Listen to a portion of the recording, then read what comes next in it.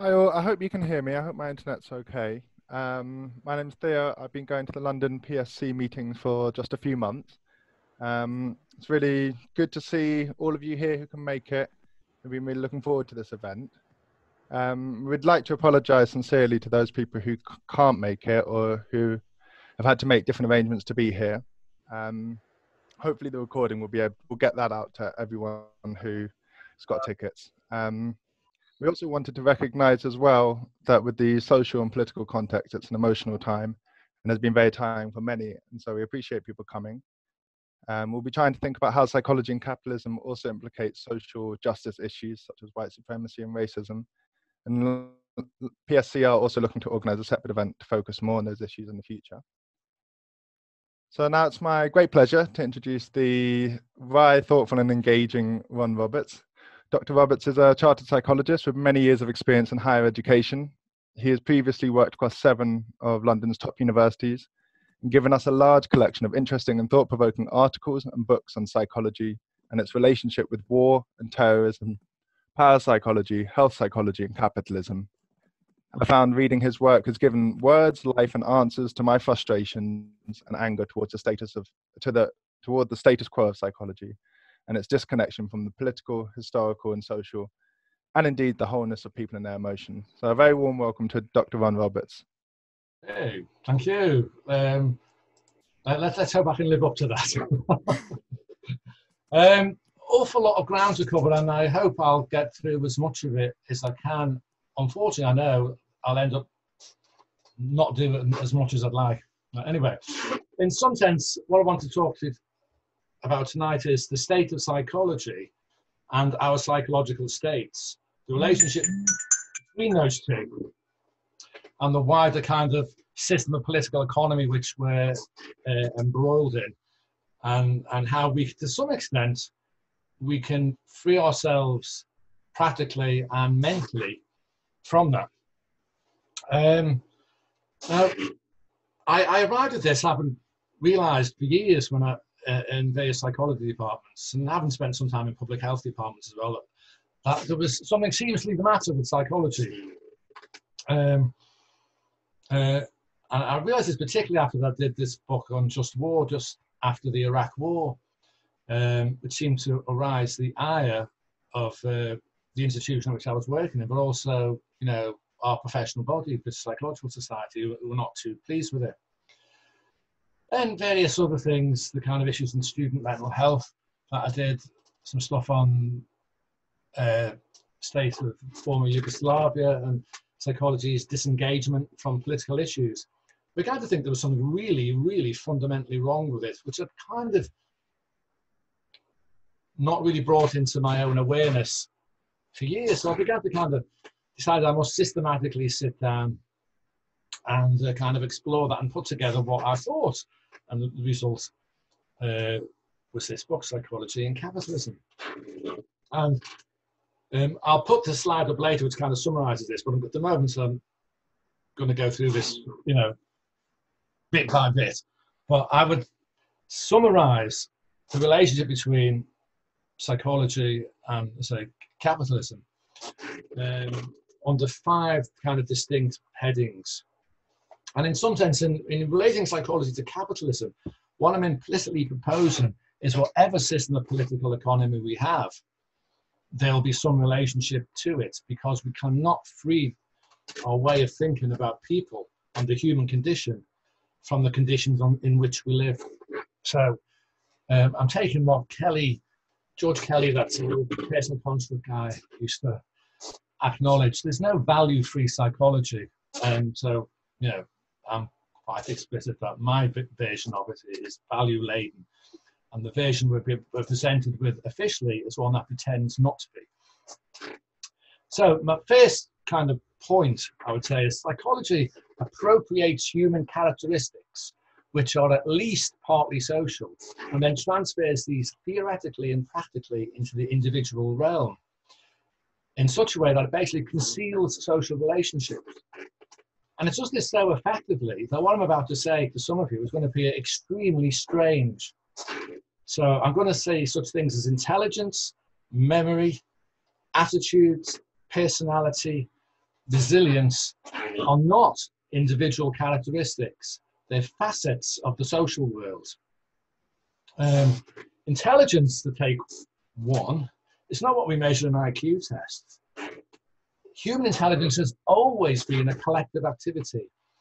If you look at, science as an enterprise or art as an enterprise, it's always involved huge, complex social networks informing, discussing with one another to arrive at different perspectives. It's never been the case of some sole genius individual isolated from the rest of the world suddenly coming up with something that no one else remotely could possibly dream of. I'm reminded of that great quote by the physicist Isaac Newton. Obviously, Newton's been dead a few years now. He said, Newton, of course, came out with the theory of universal gravitation. He said, if you think my work is astonishing and fantastic and all the rest of it, it's only because I've stood on the shoulders of great people before me. And I am basically like a small boy with the great ocean of truth lying in front of me. Newton, 400 years ago, was aware it was a social thought, human thought and activity, an attempt to make sense of the world was a collective endeavor. But we tend to think that memory is something located inside our head. It doesn't exist in our relationships with the outside world.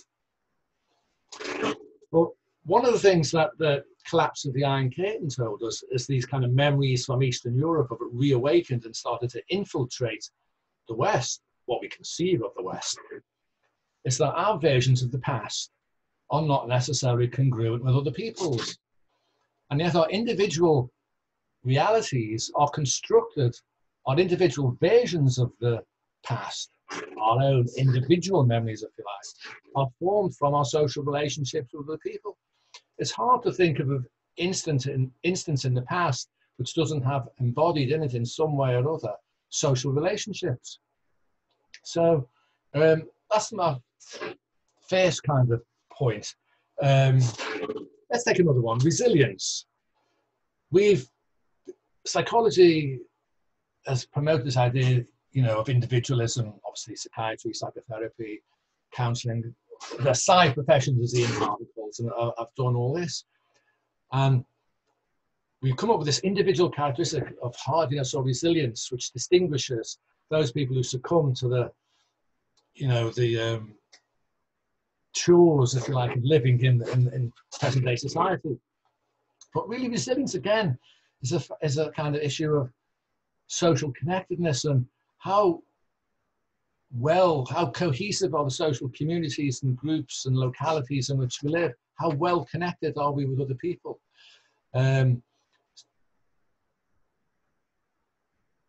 Maybe to labour the point a little bit, all the great social changes and some of the not so great ones are all the results of social action. And they've necessitated a massive degree of resistance to the ongoing tyrannical social norms.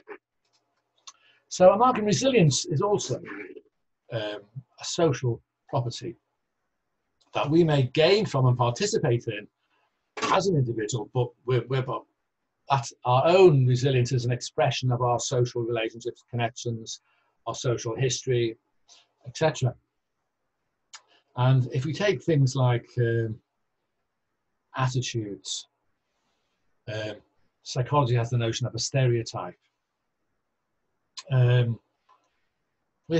why should a whole series of different individual people in society all have the same kind of rigid, ridiculous view about some other kind of human group? If we were really following individualism to its logical conclusion, we'd have to come up with a different explanation for every single person who has a stereotypical attitude. Whereas the obvious thing is we're all living in a kind of common society in which these kind of representations of particular people are fed to us, and we've effectively internalized these from the social world. So my first point, psychology is concealing social relationships. One thing I haven't got time to talk about, unfortunately, which I would love to in relation to this, is the whole idea of individual freedom and how it's been taken from really internalized from the whole idea of the Greek polis, in which where debate was public, and we've now internalized this into an internal theatre of the mind, which we call, where our free will resides. Okay, so we conceal social relationships. Psychology perpetuates alienation, with human beings constructed as material objects subjected to cause and effect relationships. Principally, the discipline tells us these are the genetic influences or environmental influences, and we, the hapless human beings, are like caught in the middle of these kind of ping pong ball forces, rather than viewing ourselves as active agents. Even very radical aspects of psychology has kind of fallen for this in some shape or form. I mean, Foucault's stuff on discourse of this force in history doesn't have any kind of human agency attached to it at all. And Foucault himself directly negates the notion of human free will, which in itself would negate the whole prospects of liberation, emancipatory psychologies and disciplines, and why we should have them or need them. So alienation, we're alienated from ourselves. The discipline presents us as not in charge of our own actions. And we present this and teach this to students as if we were talking about some other form of knowledge other than ourselves and our lives and how we live them. So we become alienated from ourselves. We become alienated from other people. We're clearly alienated from work, in which a lot of the things we do and are forced to do are not enacting our own will, but enacting the will of other people, bosses, the people who dictate what is appropriate knowledge or discipline. In the academic world, it's what kind of stuff we ought to publish in order to succeed and get on. And then there's mystification. These two kind of Marxist concepts, alienation and mystification. Well, now, I'll give a kind of very technical definition of mystification in a minute, but it's kind of gaining a new credence, a new kind of currency under gaslighting, which is misrepresenting people's reality as they experience it. I've got a nice little, this is the original one that I went with, which was from R.D. Lang, and he defined mystification as the substitution of false for true constructions of what is being experienced, being done, or going on, and the substitution of false issues for the actual issues. So I know there's an example of this yesterday with Boris Johnson talking about what we're all, it's the statue wars rather than racism. So we ought to be obsessed whether, he's misrepresenting the issue as whether we all want to take down Winston Churchill's statue. Lang goes on. If we detect mystification, we are alerted to the presence of a conflict of some kind that is being evaded. The mystified person is unable to see the authentic conflict, and they may experience false peace, false calm, or inauthentic conflict and confusion over false issues. So psychology participates in this considerably in mystifying the reality. All these things, these points, these 5 major points we're going to highlight, all feed into one another. If psychology is appropriating human social characteristics as individual ones, then it's misrepresenting reality. And it's mystifying us about the nature of the social world that we inhabit.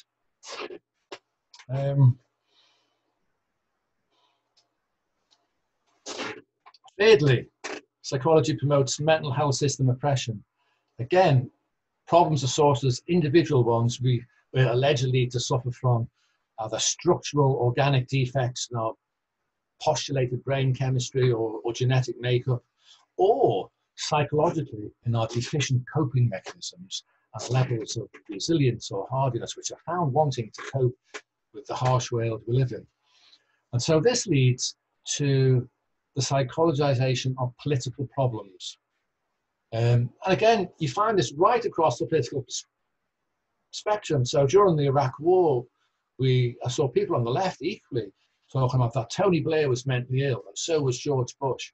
We get it now, saying that Trump is, saying that they can reduce the kind of political problems to the psychological problems of individual political leaders. Again, this is mystifying us, saying I'm trying to present a very, very simple view of reality. Fourthly, psychology promotes surveillance, militarism, and social control.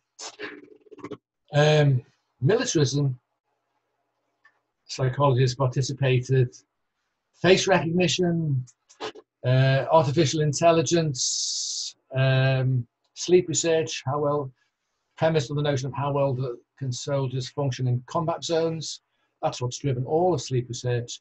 The CIA basically front-ended funding for cognitive psychology in the 1950s. And basically, the former head of the CIA said, the shape of cognitive psychology today is how we basically shaped and structured it for our research interests. He said, you won't find the people who we funded owning up to it.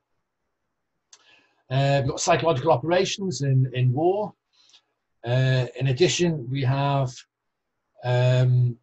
marketing, advertising, business psychology, behavioral economics, nudge psychology, psychology's close links with economics, which have been there since its inception, when what was a very, very initially 300 odd years ago was called political arithmetic. The first kind of beginnings of statistical science was really the beginnings of economics and psychology as scientific disciplines to categorize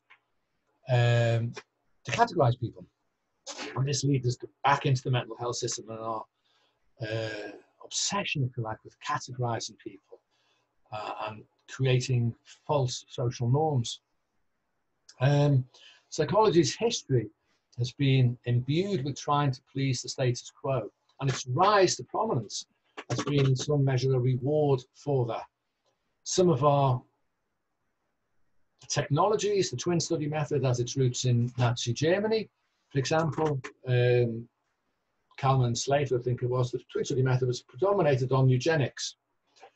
The history of IQ testing and the kind of racist links between that are all heavily rooted in eugenics.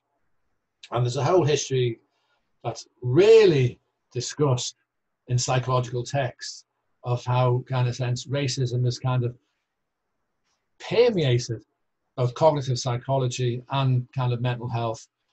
And certainly when we go back and look at some of the things, I mean, Thomas Sass drew attention to this. One of the kind of categories of mental disorder, which the psychiatrists were happy to promote at one point, drapetomania, was diagnosed on the basis of black slaves trying to escape from their captors. So this. Ron, this is Sally speaking. We've just had a request, sorry to interrupt you mid-flow, and I hope I did, but we've had a request if you could put the slide up now. Okay. Is that okay? You can share the screen. Yeah, so, okay. Everyone see that okay now? Yeah, lovely, great. Okay,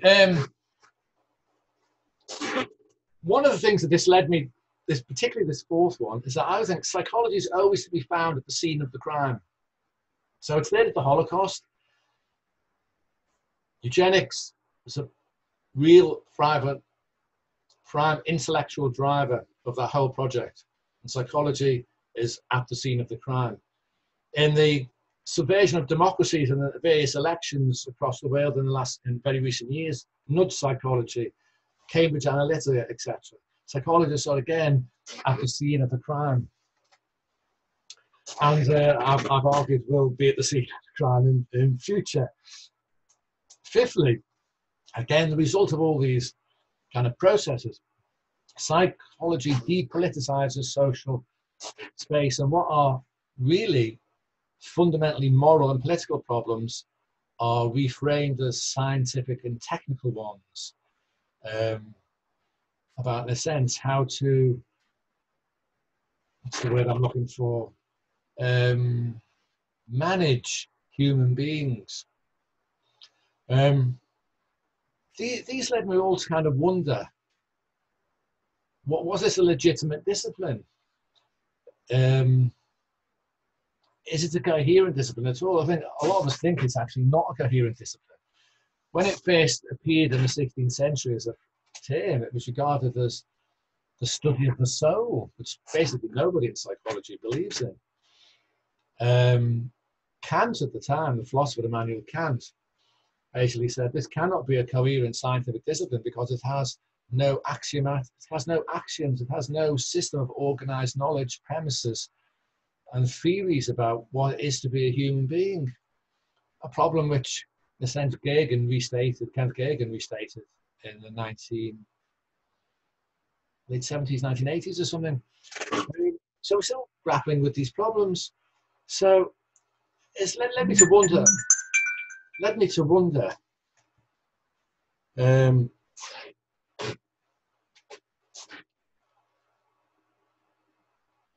how do we approach the future? And in one sense, do we need a discipline of psychology at all? Or do we need something about the human condition, which is my favorite way of looking at it? Do we need a discipline of the human condition that still embodies a psychological perspective, but doesn't privilege it, and allows, doesn't privilege a scientific discourse, can allow what used to be acknowledged in psychology when I was an undergraduate, that psychology, the art of living, it was an art. And to comment on the human condition could be an artistic enterprise. How am I doing for time, Sally? You've got about 5 minutes left. Got about 5 minutes, okay. So in the follow-up to this, I started to explore what an alternative kind of non-psychology kind of psychology could be, but still, in a sense, transcended all these kind of problems, but still was exploring about what it means to be a human being and address the problems of living. And obviously I came up with my own version of this, but I think there's kind of multiple versions to be had. I kind of put up front the issue of how we live in physical geographical space, a kind of psychogeography, as well as the kind of it's really a historical geography, which positions us as historical actors. One of the recent pieces of work I've just finished was looking at the Huxley family over 4 generations. It's kind of in-depth intergenerational study of how ideas were passed on through generations and were cross-linked with the kind of social mores of the day. So that the Huxley family fed off these, and society promoted this idea of individual genius, which the Huxleys, as a family unit, fed on and promoted themselves, and they mutually promoted one another, whilst collectively we lost sight, again, of the social production of knowledge. So we have socially, historically embedded within space, how we move through physical space, how we feel when we move through it, what kind of issues when we're out in the street influence our state of minds. I look at the city as a place where different emotions can be physically located in different space, in different spaces. So about City of London, we may say where the kind of emotions and motivations of greed, for example, are being concentrated. We may look at the West End where revelry, debauchery, fun and entertainment are being located. We may look at, in most major cities, there's red light zones where people seeking sexual pleasure may go to. Then there's kind of zones of impoverishment and depression physically located in cities. Now, there's different kinds of moods concentrated and focused in different zones of urban space. And there's something to be said about similarly rural space, which I'm less familiar with, as I'm a kind of urban citizen for years. So there's a kind of psychogeography. And how can we accommodate psychology, this understanding of human beings as a way of how to live well, not just as a political enterprise, but this ancient, what was the ancient kind of Roman philosophers threw it up. The problem of the philosophy the early Roman philosophers said was how to live well. And of course, I think one of the myths of psychology is psychology tells you how to live well. All you've got to do is ensure your coping mechanisms are okay, go into a bit of mindfulness, maybe practice a bit of cognitive behavioral techniques. Take the happy pills and you can be this ideal, individualized, happy citizen, at peace with the world. And maybe we don't want to be at peace with the world at all. You know, psychology has promoted the happiness industry.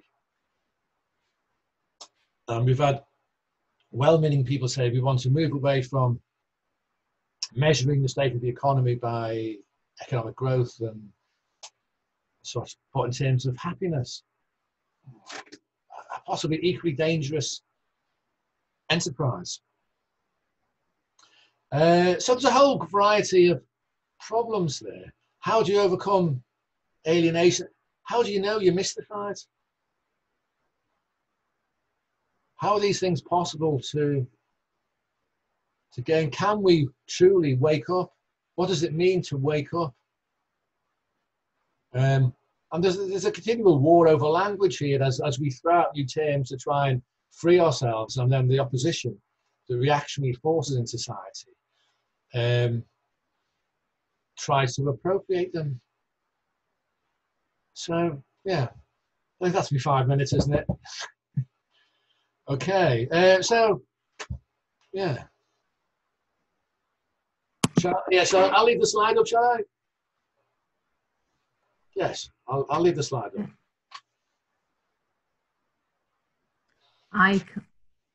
Theo, are you there? Yep.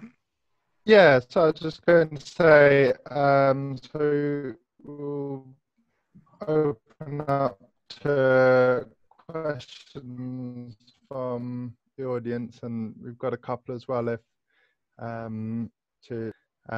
I think one of the main questions that we were thinking about asking was, I think you've already given some voice to, but thinking about the ideas of alienation and mystification and how these relate to socialist views, and thinking specifically about the current climate and white supremacy and racism. How alienation... I'll add a little bit to that, because there was something I could have mentioned which slipped my mind. One of the things which psychology does is it reifies the logic of industrial production as a set of interiorized psychological states. So hence, you know, of how, in a sense, these social characteristics can be seen as individual ones, but,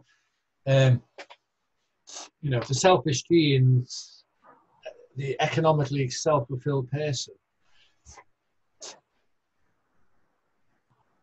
The logic that we follow in science of emotional neutrality, objectivity, and universality in knowledge are basically premised on imperialism.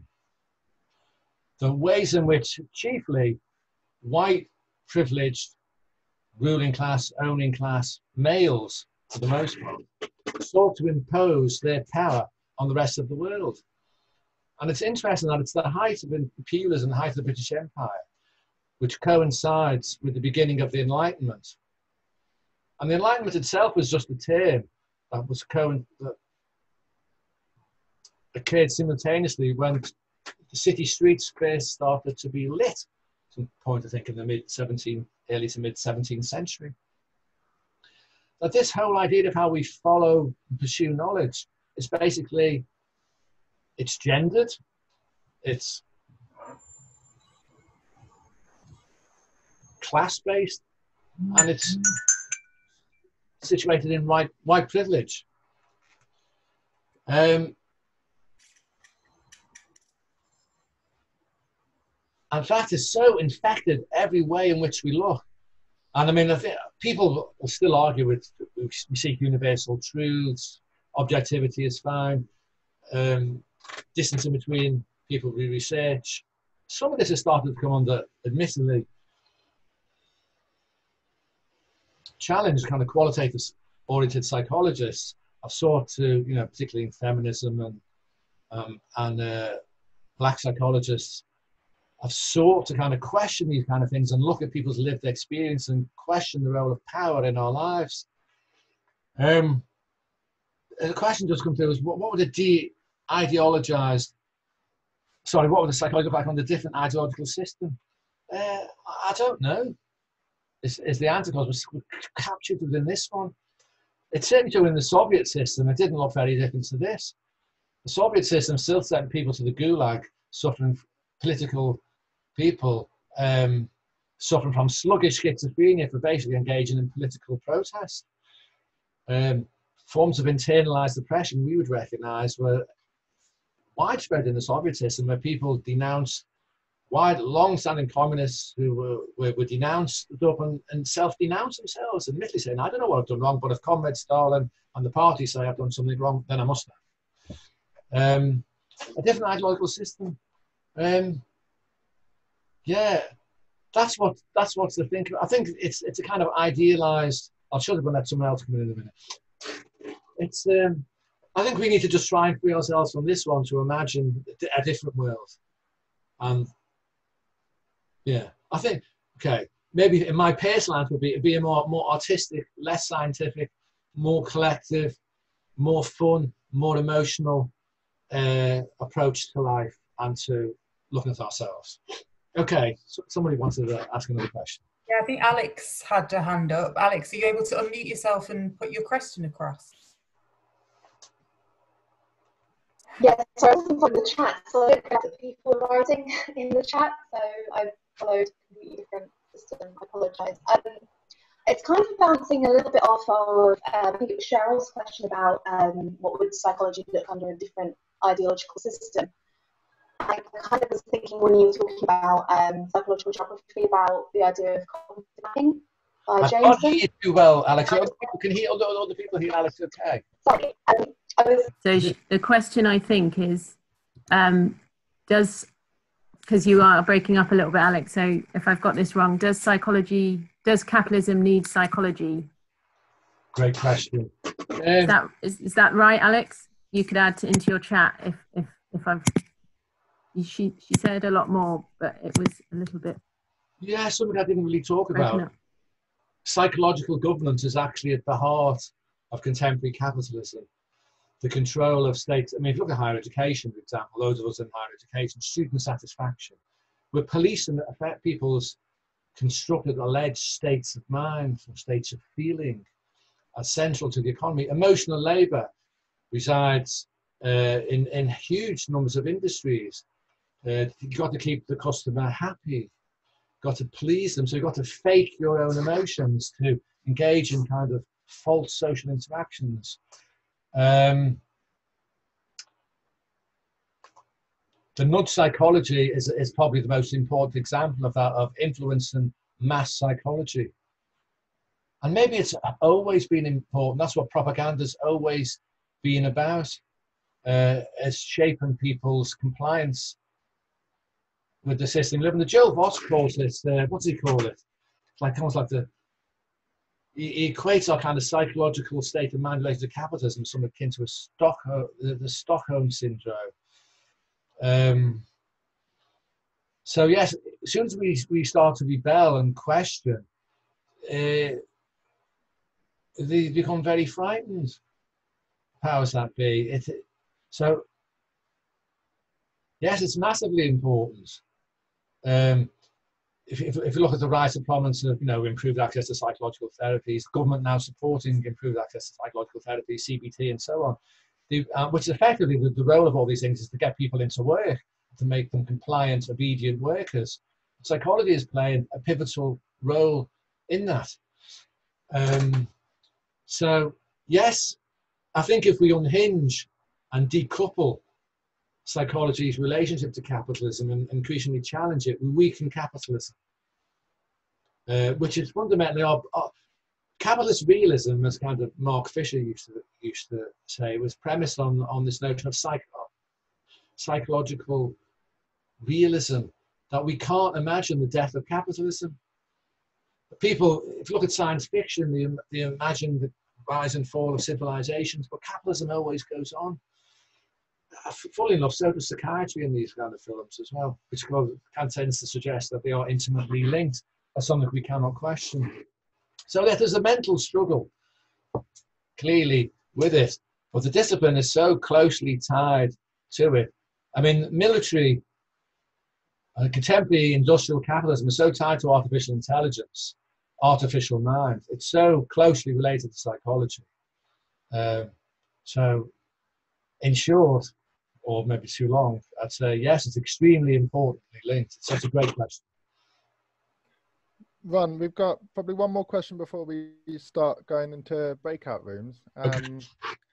And it is whether therapy of any sort that has a focus on reducing distress acts to maintain the capitalist system. Another great question. It depends whether you call it therapy. If I say, are there things that people can do with one another to recover from distress, then the answer is yes. And sometimes people, good therapists and good practitioners, do these things anyway as kind of humane people. Sometimes people who are not therapists do these things intuitively.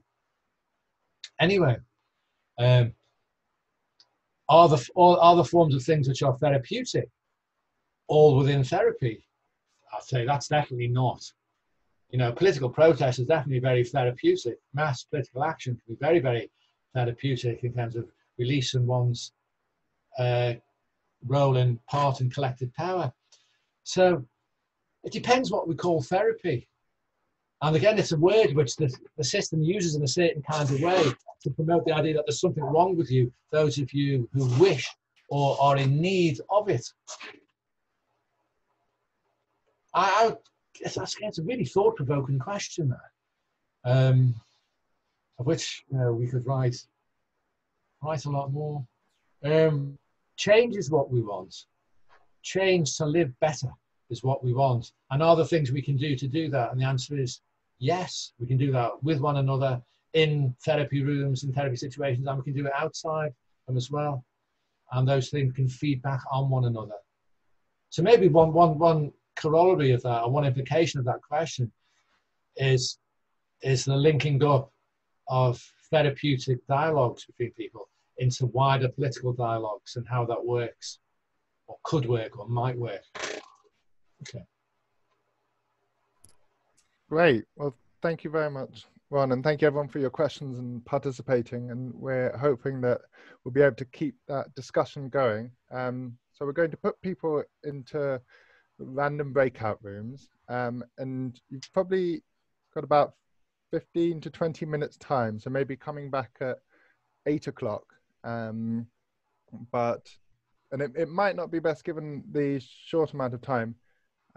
Probably best not to do introductions. That might eat away at your time for discussion. We've also got some prompts which I will put up here. So Ron, if you stop sharing your screen, I can share mine and put up those prompts. Okay, right. Let me work out. Choose. For sure. You can choose to. Okay. So go ahead and choose one of those Okay. prompts. I'll put them up in a second. Or if you like, follow obviously whatever train of thought that you are already on. Here we go. And so I just not very good at multitasking. But yeah, so then we'll be able to come back and feed that back as well. Shiv, I think you've got something to add on to that as well. Is that right? Yeah, just to say, we'll have like about 2 minutes per group for a little bit of feedback. So just bear that in mind if you want to gather your points. I think there's a 60-second warning that comes up towards the end of the breakout discussions. So at that point, you might want to think about what points you want to feed back to the main group. But yeah, enjoy your discussions. I mean, we were just having a conversation at the end before we got pulled in about, and I was just saying that I guess in a really sort of idealistic world, there wouldn't be a need for psychology because a lot of people's problems are sort of caused by other people. And if we sort of dealt with things like rape culture, then we wouldn't have to be supporting people with the trauma following rape. And if we were able to sort of deal with poverty, then again, poverty, which leads into a cycle of a lot of abuse and other difficulties, then hopefully we wouldn't sort of have to, there wouldn't be so much need for psychology. So I guess that's kind of one thing. And also about how sort of psychology is sort of quite attached to institutions. So if we were to like move away from universities, then we may end up being joined to another institution that could be the BPS or the NHS, but maybe that institution could be more benign. We were also talking about psychologists and sort of psychiatrists as perpetrators. I mean, I mentioned David Bennett and the fact that we're talking a lot about abolition, but if we were to abolish the prison system and the police system, there's been a lot of talk about maybe psychologists could be sort of providing support in these cases, but actually psychologists are quite a large part of the system, and mental health professionals in general. And yeah, there have been cases where people have died in mental health custody and psychiatric custody.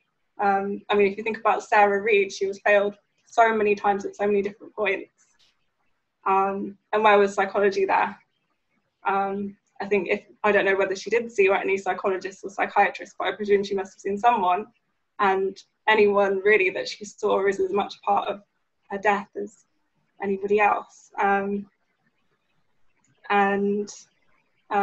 We sort of talked a little bit about psychosis and psychologists as a sort of point of entry for people in sort of services that are particularly vulnerable, like psychosis services, and that they can hold the power for like huge changes to people's lives, like access to money, access to like general social support, and that could be quite sort of dangerous. And we also talked about anger, which can be sort of problematized as an emotion that is sort of not a desirable emotion. But actually at times anger can be quite helpful. And I guess right now we're seeing like Black Lives Matter protests, and like in the past we've seen anger in sort of other civil rights movements, and how at the time it's just really stigmatized, and people are in power are criticizing like Black Lives Matter protesters, and they criticized, although they sort of reflect on it as if they didn't, but they criticized Martin Luther King and they criticized Malcolm X, and then it's only sort of in reflection that they look back at it as something, as anger in driving that as something that's positive. And we talked about sort of self-defense, and self-defense being quite empowering as well. I mean, I said that I got like way less harassment once I learned self-defense. So we're just sort of thinking about how that can actually transform a person. I think that's kind of a brief overview of a lot of talking. If anyone else wants to chip in if I've sort of missed anything important. I think you've got it all really. Yeah. Amazing, you've covered so much in such a short space of time. Anyone from the second group wants to maybe feedback a couple of points from your group? This was a group that had Noreen and Rachel in it, if that helps.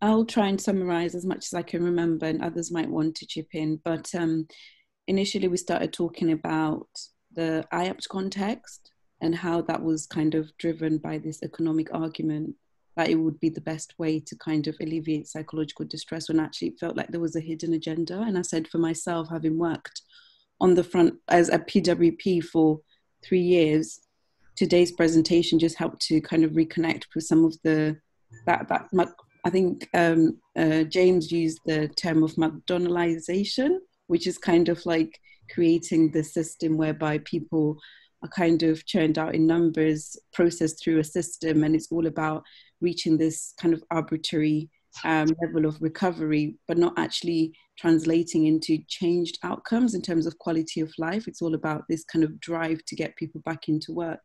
And that was the kind of premise at which IAPT was built, and it's become the model that is being adapted throughout mental health care because of that data drive, and the fact that if we think about the hierarchy of evidence, the IAPT model is seen like the kind of the apex of evidence base, but then what other approaches are not privileged or not seen as kind of worthy or credible because of the way that the system has favored certain approaches over others. And we also talked a little bit about kind of what living well might look like, and what that might translate to. And I spoke a little bit about kind of, for me, especially in the current context of what's been going on with Black Lives Matter, a lot of trauma has been happening within the Black community. And I believe that in order for us to find healing, there needs to be a community-based approach as well, because often there's a drive to pathologize what's going on as an individual deficit within people, and that needs to be fixed, and they need to kind of go to therapy for that, when actually this is a collective trauma, historical trauma. And for me, I think there's something about having a collective approach to this, because if trauma is happening within communities, healing also happens in communities. And I think that's what Breaking Mad, which I mentioned, is all about. It's about bringing communities together, finding healing, because we need to think about the historical context that has destructed the Black community in many ways, and kind of created these kind of split communities through slavery, through colonialism. And actually what we need to do to heal is to come together as a community and find ways to kind of heal relationally, and find an approach that works for us as a community in order to combat the juggernaut of capitalism and whiteness. So yeah, these are some of the things that we mentioned, and we talked about how sometimes we as psychologists might also hold on dearly to some of these ideas. We benefit from capitalism too, and we need to be honest about that. And Kay also mentioned a little bit about what it means for us to challenge these systems, because actually for some people who come to see us in the therapy room, much of their identity is shaped around failing because they're not able to provide for their families, and they also privilege the idea of capitalism. Because it becomes so much part of people's identities. And when they fail to participate in economic activity, that then kind of manifests as psychological distress. So these were some of a flavor of what we discussed. And I probably missed so much more. And I'm really sorry for those who were in my group if I missed anything out. That was a really fantastic feedback. Thanks, Noreen. It sounds like you had some really, I was going to use the word rich, but that sounds really trite. Someone in the comments there has posted it's the first time that they've heard racism and trauma be discussed in psychology like that since 1990. So I think what you've said is very eloquent. Thank you. I'll just say a quick one thing. I'm just reminded, it's a quote from Alice Walker: "Resistance is the secret of joy." Kind of as something to bring together the psychological and the political in one nice little bundle. Anyway.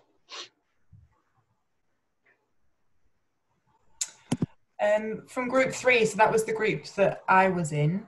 Anyone from that group want to give a bit of an overview of maybe a couple of the points that we discussed? Okay, I'll go, but then I'll need help because I'll say what I remember. We talked about a bunch of things. We talked about the intersection between these critiques of the relationship between capitalism and psychology on one hand, and the methodologies that we use. So we discussed how qualitative work, discourse analysis, other sorts of methods could be useful in mitigating some of these foundational critiques of the way psychology is being done. We also talked about, we ended on a note of trying to self-critique, how this relates to our own work. And there was a bit of a discussion around the intellectualization that goes on in academic circles in psychology, and how, sometimes phenomena that should be discussed collectively become filled with jargon that makes them elitist and exclusive. What else did we talk about? We talked about whether there is a place at all for the study of mental phenomena to be useful in our social justice work.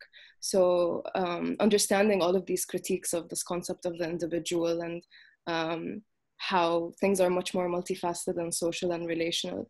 Does that leave any space for us to be interested in studying mental phenomena to begin with, and what that would look like? And we talked a lot about gaslighting, both within the academy and outside. And and how sometimes we're even made to, and I think some of the clinicians and the counselors brought up ideas of how sometimes they are made to feel bad about their own approach when it's social justice oriented, when they have too many emotions and too many experiences. It feels like we should rein it in. That's all I remember, but maybe someone wants to add other stuff.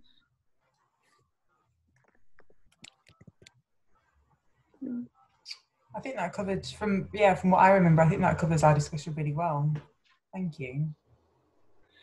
We've got written feedback from Group 4, which I'm going to read out now. I wasn't in Group 4, so I don't know if anyone from Group 4 wants to pitch in.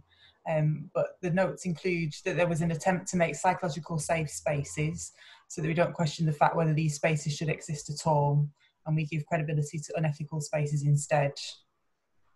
We blame psychiatrists. Psychology is as bad. We lack introspection.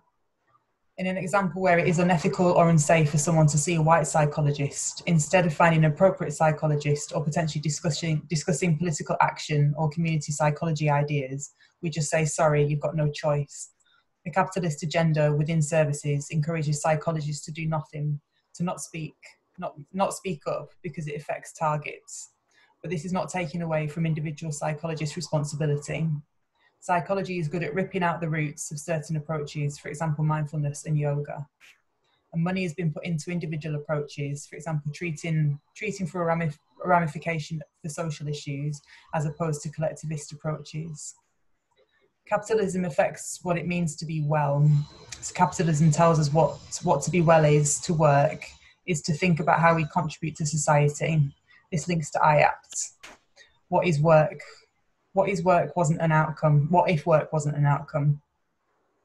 So capitalism is racism and slavery still exists. To challenge white supremacy is to challenge capitalism. Solutions include giving young people a space to think through things. I can't pronounce this word, reify the situations. Political action and drawing on community psychology ideas. And when we make psychology so scarce, it makes us feel like it is our only option. So yeah, apologies if I misread any of those comments there. Is there anyone from Group 4 who wants to clarify anything that I've just read out? Nope. All right, so Group 5. Sally, can you remind us who was in Group 5? I mean, I'm happy to. After following some really good feedback, I kind of feel like, yeah, what they said, just all of that sort of stuff, all of that stuff. No, I'll do a really quick rundown. And I also apologise for my shaky internet. So just let me know if you can't hear me. Essentially, we kind of looked, I think, again, IAPT came up as a really good example and a really good model from which we can kind of pull apart some of the problems that capitalism and psychology have, and how they're inherently tied together. Alongside that, we also spoke a lot about Mental Health Act, and that brought up some ideas about the difference between reform and revolution, and discussing about the idea of, can we truly start to create or think about a new system when we're sitting in a system that's really broken? Do we put our efforts into changing bits and tweaking things, when actually it's just then putting a sticky plaster over a major issue? Kind of thinking about, off the back of that, the discussions that are going around about kind of abolition of police forces and the role that psychology might play in that. Is that a role that we should be playing, or is there better people that can play that role? I think one of the questions that was asked when we were talking about abolition of things like the Mental Health Act or abolition around those policies is, who should be sitting at the table when discussing those? And one of the questions that kind of was brought up was, how do you get the elite to buy into it? Which kind of led to a conversation about the idea of profit motive being inherent within capitalism. It's its own kind of self-eating snake. It can't survive without this concept of profit motive. And so healthcare and mental health and distress have been marketised and have been considered something that you can make profit off of. And actually, if we remove that idea from healthcare, no, elites aren't going to buy into it, but then we sidestep capitalism and we start to, I think as Ron described it quite nicely, weaken capitalism. And that gives us a different framework to work within. I think that was everything. Brilliant. Why not? Thanks, Alex. Yeah, interesting discussions. Spotting a few themes coming up now as well. Finally, we've got group 6, and I'm really sorry to rush you, but we only have like a minute. So if you could give us like your top 2, maybe. Sorry. Got Katerina, Grace, Alison's breakout room. So everyone's made really great points, and I don't have much to say, so which is great because we haven't got that much time anyway. But I think we kind of repeated what everyone said about the IAPT model, and psychology's just becoming, it feels like a tool to get workers to go back to work and feeding into that capitalist model. I think even outside of the IAP services, most services are running on like a budget, and if you're not able to get your waiting list down or get people discharged at a certain time, then you run the risk of having issues with funding, which then puts more pressure on practitioners to kind of continue that kind of model of trying to get people in and out as quickly as possible. I think we spoke a bit about racism. I think I really like what Noreen mentioned about kind of generational trauma and not seeing racism as this kind of thing that happens as an isolated incident and something that shapes people's perspective in their everyday existence, and understanding the power dynamics that you have as being a clinician and being a different class and being a different race. And I think inherently psychologists all tend to come from a certain demographic. They all tend to look like women, come from a certain class, come from a certain area, and just kind of how difficult that might be, especially in London, which is quite a diverse city, how you can kind of build a relationship and doing that under the constraints of service pressures. So that's kind of what we spoke about a bit. Fantastic. Thanks, Grace. Really relevant. So yeah, I'm really pleased to hear such fantastic feedback from the breakout room. It sounds like you had some really useful discussions. So we're just going to hand over to Ron now. We've got a couple of minutes left just for any sort of closing thoughts from Ron. Yes, some great thoughts out there. I love the idea that Grace on at the end about the intergenerational trauma of racism, and I think it's the same for all forms of oppression. Class oppression is passed on, know your place and all the rest of it, ditto sexism. These are all intergenerational traumas. And so, they're all collective traumas in a sense as well. And I think that's an incredibly important idea that we need to do something with. It makes me realize, listening to people, that I've only really scraped the surface of this. And there's a lot more things for people to say that needs to be said, that it couldn't be me saying it, kind of thing, Thank you for providing such an amazing springboard for those discussions to be generated from, Ron. I think you've provided a really interesting talk, and I think your slide was really useful as well. And so I will just say it took me a lifetime of struggle to come up with this. In a sense, this was as much about my trying to make sense of my own non-career and why the work and things I was interested in work, such as, being opposed to war, being opposed to sexism, being opposed to racism and stuff, where we absolutely got no interest in work and no reward and value attached to it at all. It's just, and I just, there's something wrong here, and so yeah. I mean, it's just great to read everybody. It's really great, really quite touched by it.